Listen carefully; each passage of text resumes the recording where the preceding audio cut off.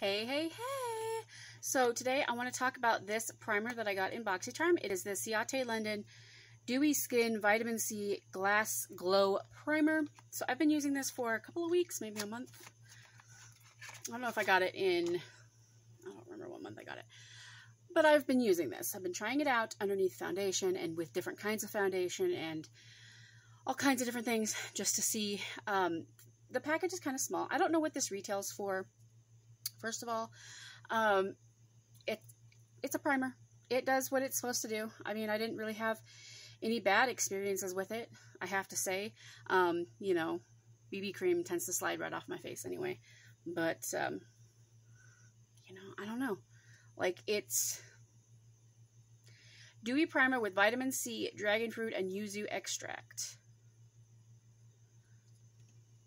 So it's a good primer. It's a fine primer, but I didn't notice anything special about it. I didn't notice any particular differences.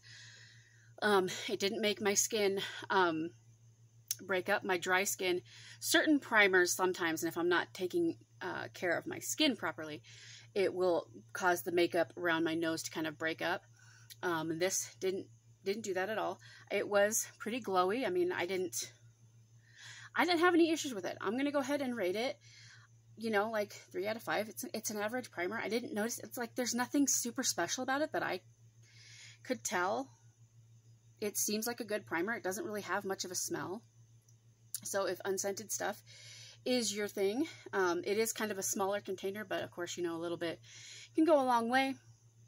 Ciate London seems to be kind of a 50-50 brand. It seems to be like ColourPop.